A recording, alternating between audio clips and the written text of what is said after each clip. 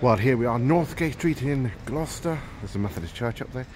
And sadly, the demise of Wilko closed yesterday. This is outside Wilko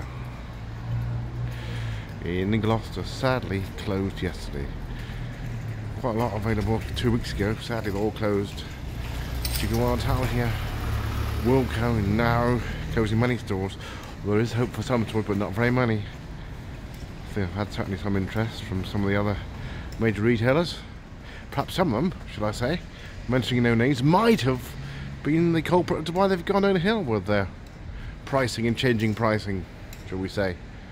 Perhaps taking the market. Sadly gone the same way as Woolworths did, what, about 13 years ago, would you believe?